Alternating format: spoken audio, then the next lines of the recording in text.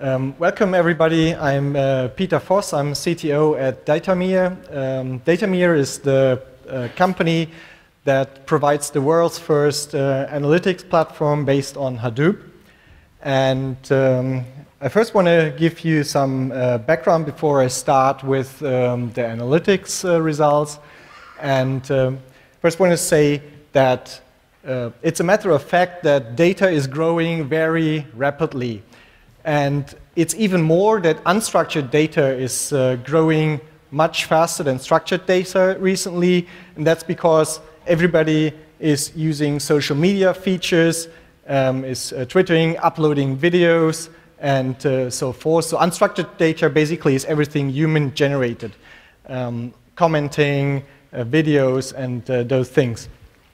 So that's a matter of fact, and that certainly explains why everybody needs scalable systems to process the data. Some other background is how was data processed traditionally. And usually one was having an ETL process, which is very slow in terms of setting it up. The Data Warehousing Institute says that it usually takes 3 months to set up a data source in an ETL process. And what people do is they load their data in a static data warehouse environment, which is something like Teradata, Oracle, Greenplum, or something like that. And it's static because you always have to define a static schema. So it's a database table with a fixed schema, and your data has to fit into that table.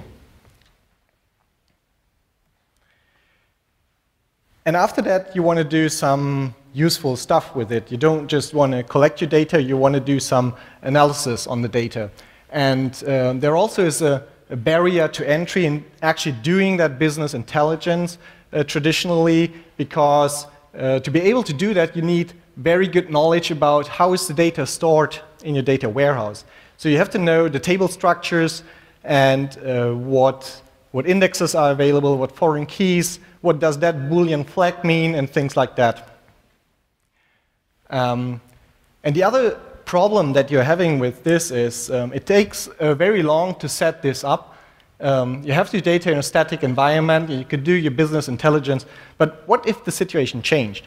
Today you might do some click-through rates analysis to your websites, and tomorrow you want to get some information about conversion rates.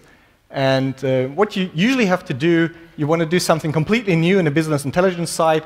That means that you have to adjust your static data warehouse. You have to add columns to your table. You have to migrate all the data.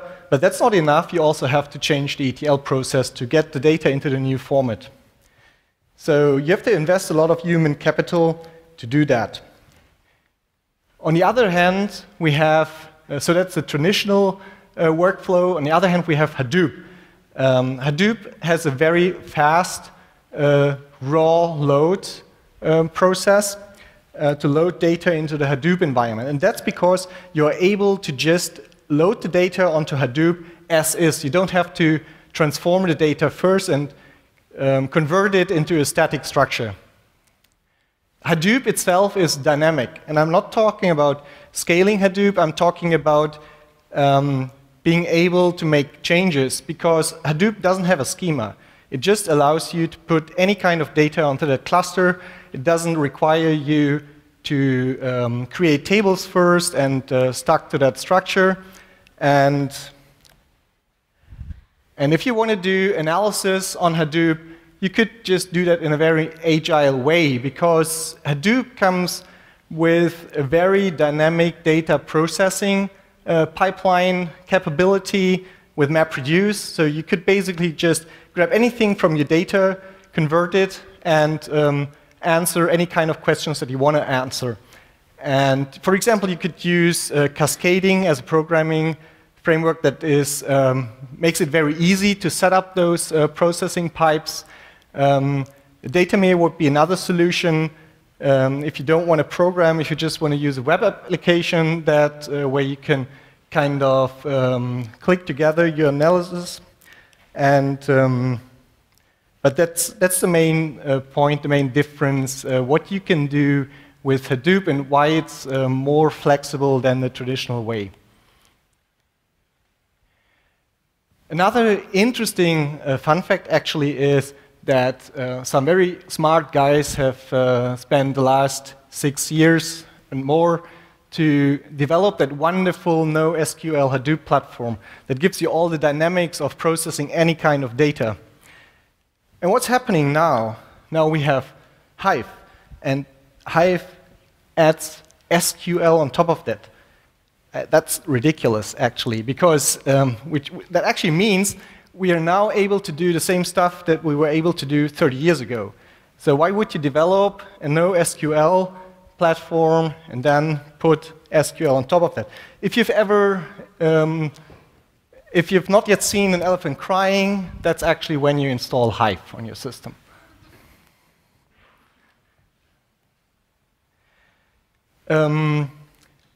Putting that in other words, it's a kind of evolution backwards. In 1970, everything started with SQL. Then it became the SQL standard, and people realized we don't want to deal with SQL that much anymore, so they developed ORM, which also became a standard JDO. And after that, people realized we have to be more flexible than that. So all kind of NoSQL databases and processing platforms came up, including Hadoop. And at the very end, we have Hive. And so thank you. We're now able to do the same stuff again that we were able to do 30 years ago. And that's a kind of evolution backwards.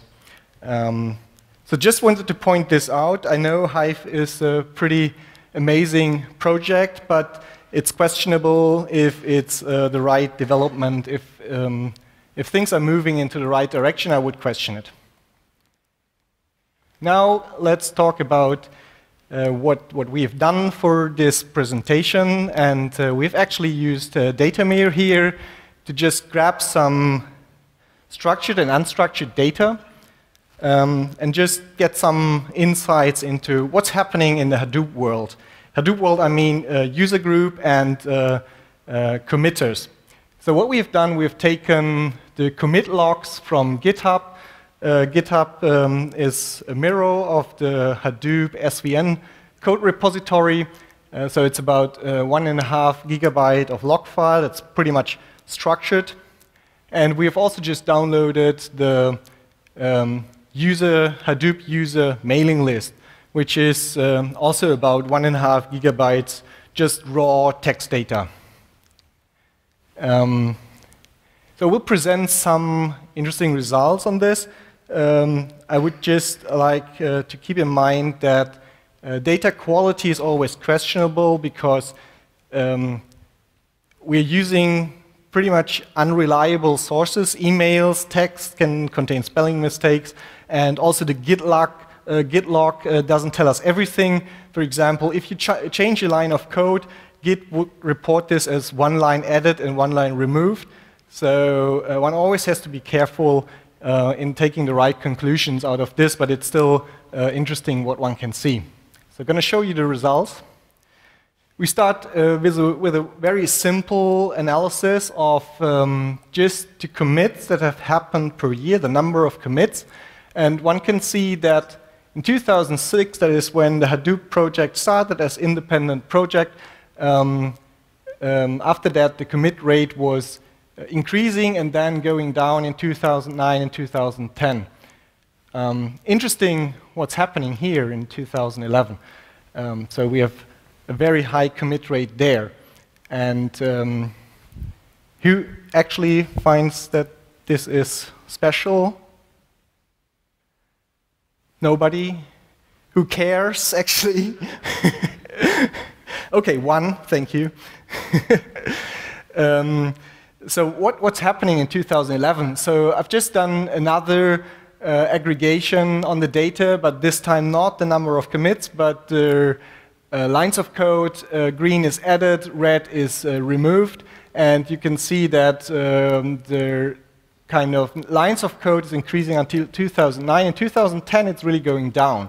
But then we have this huge thing in 2011 happening. It's 7 million lines of code change. That's impossible. It's really weird. And also, half of the bar is red and half of the bar is green, which means did they just delete all the code and rewrite the whole stuff? Probably not. And that's what I mean. Data quality is questionable. In 2011, what happened in the Hadoop code base is that they just restructured the project. They split the project into 3 main projects. It's Hadoop Common, Hadoop HDFS, and Hadoop MapReduce. And you can see this here. It's basically just all these files changing their directories pretty much shows up as everything has changed or everything has been removed and added again. So it doesn't really mean that there was much other development effort going on.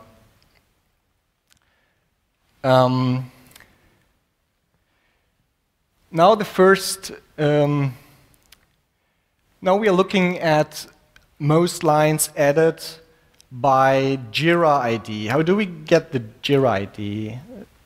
It's certainly we just extracted from the subject because we didn't import any Jira data. So we can see that there is one Jira ticket. It's Aaron Murphy with, I can't even read it, Hadoop 7560. And that's actually also one Jira that takes care of making a POM module for Hadoop Common. So part of that Jira issue was just moving around a lot of code. That's why the bars for added and removed are pretty much the same size. Another one is this Jira issue where a lot of lines of code were added. It's 500,000 lines of code. It's really a lot for a developer to write. It's probably some extra hours. And not so many lines removed. So part of the project, part of the Jira issue probably was moving code, but also adding a lot of code. And that's developing the MapReduce 2.0 framework, which also known as Hadoop Next Gen. Emails versus commits is the first time we join together structured and unstructured data. And we have done this here by hour of day. So you can see that's from 2006. Remember the good old days. Developers got up at 1 p.m., something like that, or 3 p.m., wrote their first email, and at about 4 p.m. they started committing code. Does it look strange? Okay, thank you, time zone. That's all UTC, so you're right. So I'm not telling the truth here. So actually that's probably coming from the American time zone, and that's probably early mornings in the East Coast, and that's early mornings in the West Coast, because Yahoo was mainly developed at Yahoo, which is West Coast, and so that explains what's happening here. 2011, totally different situation. So here are the emails, and here are the commits. So just talk, no work anymore. Isn't that great? So it really shows that Hadoop has become a hot topic. A lot of people are talking about this, but not so many people are developing it. It doesn't mean that development has gone down. It just means that the ratio between emails and actual work is much less now. You can also see this in this graph. You can see that email started at a reasonable rate, and now we have something like 800 to 1,000 emails to the user mailing list per month, which is really a lot of stuff to digest. Who's actually following the Hadoop mailing list? Okay, not so many. Who has stopped following, browsing the mailing list because of that? Okay, also some.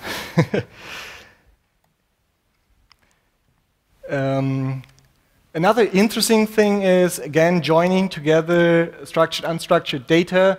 extracting the Jira IDs from the emails and extracting the Jira IDs from the Hadoop commit messages.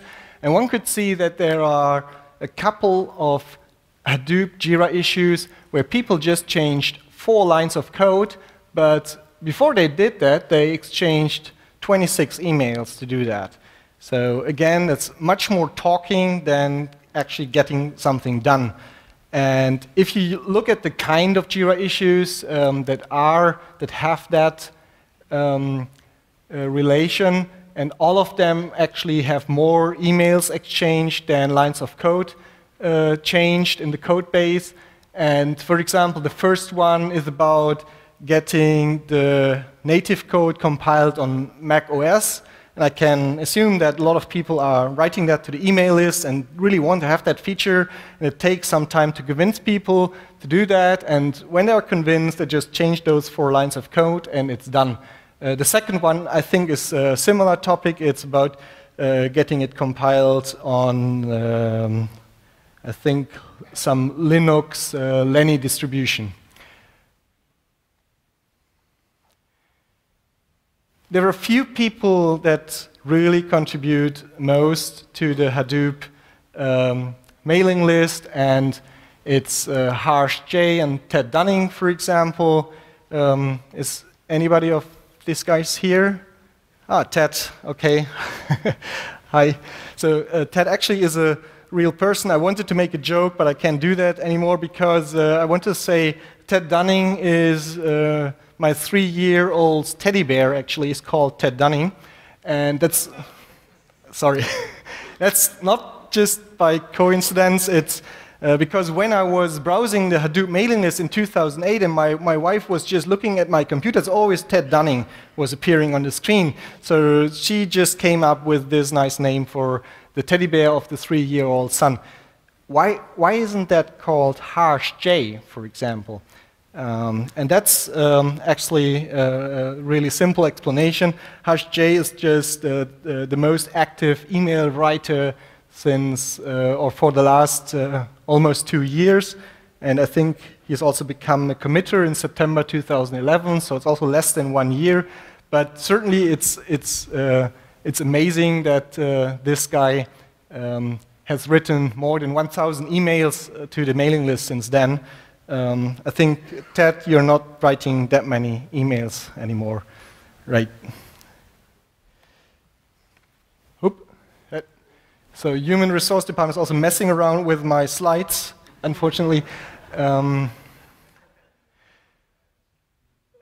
Another interesting question is, what are the most interesting topics in the mailing list? And so the most replied emails are, for example, HBase with Hadoop seems to be interesting to people. Also risks of using Hadoop, it's also something which you could imagine, something you want to have answered before you consider installing Hadoop.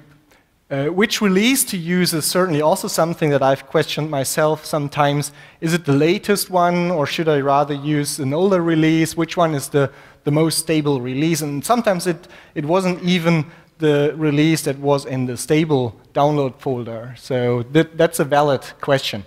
If you're an engineer, who's ever encountered something like this when using Hadoop? Yeah, that's quite some people, me too. Actually, that's also pretty common out-of-memory errors, and you find that on the mailing list pretty often. So what's the average characters per commit that people are using, and grouped by person?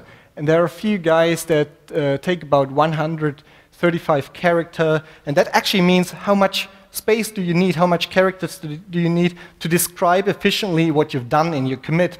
And it's probably also one of the reasons why Twitter uses 120 to 140 characters for their tweets, because people just need that space to express what they're actually doing.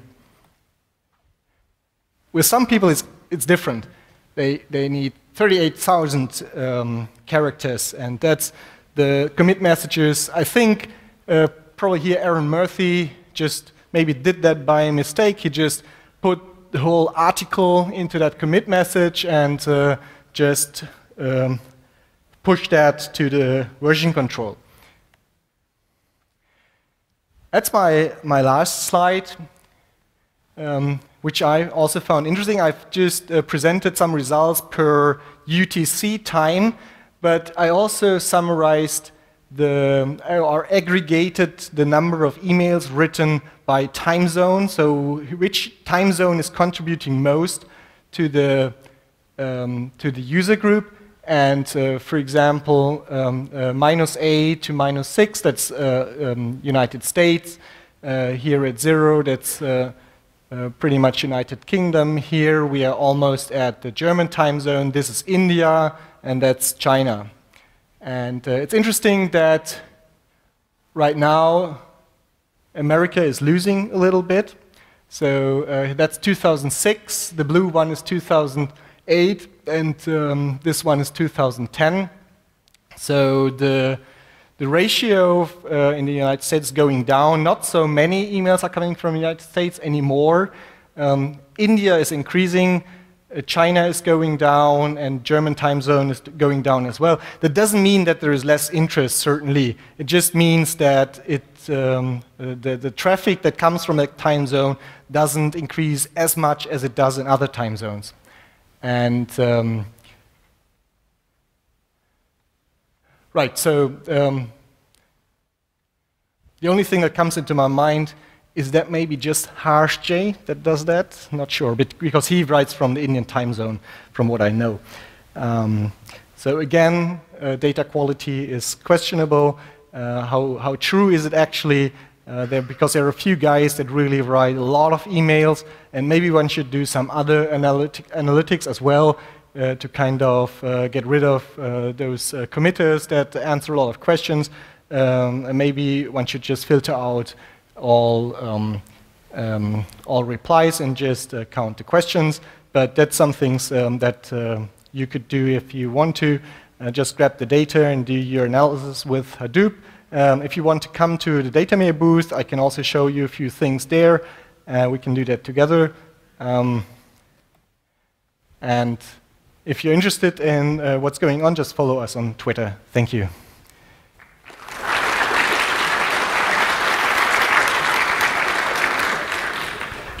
Okay, it's time for questions now, sorry. Right. Are there any questions? I think we have time for 2 questions. Here's the first one. Did you, oh, sorry. Did you filter out the JIRA from the email traffic? In other words, do you have any graphs that have looked at what the actual users, user traffic looks like instead of all the JIRA messages? The JIRA messages are filtered out because they're not going to the users mailing list. That's the dev mailing list. So that's not included in this. Okay, and that was just the users? Yes, just the users.